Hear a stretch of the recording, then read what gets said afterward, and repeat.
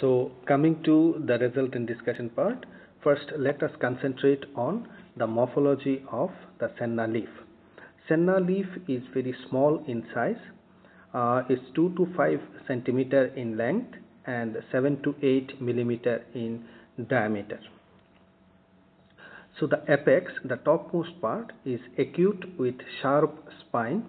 So at the topmost part, the presence of sharp spine can be observed. The margin is entire, whereas the veins are reticulate. Reticulate means you can see left and right, you can find one by one the attachment of vein.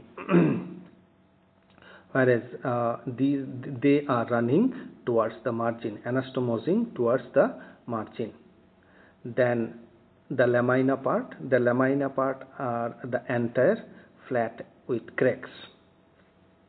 The base is asymmetrical. You can find here the lamina part at the left hand side and right hand side lamina part attached to the midrib at different junction. That's why base is asymmetrical. This shape is known as lanceolate shape. Coming to its organoleptic character, it is yellowish green in color. Order slight or characteristics. Taste is mucilaginous or slightly bitter.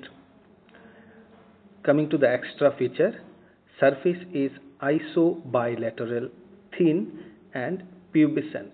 Means the upper layer is hairy with trichome on both the surface. Both the upper layer and lower layer is very smooth due to the presence of trichomes. So this is in brief regarding various morphological character of Senna leaf. Now coming to the microscopy.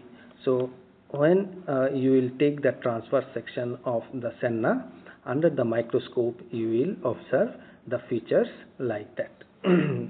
So as usual, when you take the transverse section of any leaf, it consists of mainly two parts, lamina part and the midrib part.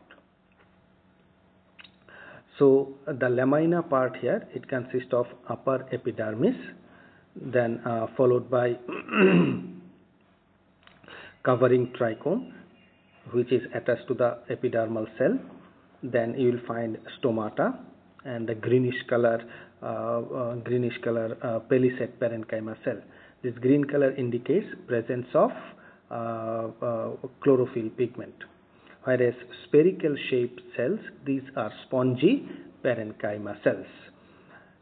And after spongy parenchyma cell, now if we divide this section from the middle, you can find from the bottom exactly the mirror image of what I have explained just now. Upper epidermis, then the trichomes, then palisade parenchyma, spongy parenchyma. From lower part also it is same. Lower epidermis, then presence of trichome and stomata, palisade parenchyma and spongy parenchyma. So both the side look similar. That's why it is known as isobilateral leaf. So Senna is an example of isobilateral leaf. Now coming to the midrib section. So midrib section consists of the vascular bundle, which consists of the alternative arrangement of xylem and phloem parenchyma. Moreover, you will find the presence of collenchyma cell in it. Few important characteristic features of Senna include the presence of the calcium oxalate crystals in spongy parenchyma. It is very specific in Senna. Then unicellular covering trichome and presence of parasitic stomata.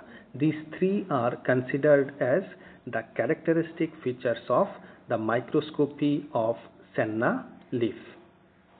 So in brief, what we have studied, So Senna is an example of isobilateral leaf because at the both surface, upper epidermis and lower epidermis, the cellular arrangement are same. That's why it is an example of iso means same, bi means two, lateral means side. Example of isobilateral leaf. Now coming to the midrib section, it contains the vascular bundle which consists of xylem and phloem, also contains collenchyma cell. So presence of parasitic stomata, unicellular covering trichome, and a calcium oxalate crystal in spongy parenchyma are also observed in the microscopy, means the transverse section of Senna leaf. So in brief, these are the explanation of the morphology and microscopy of Senna.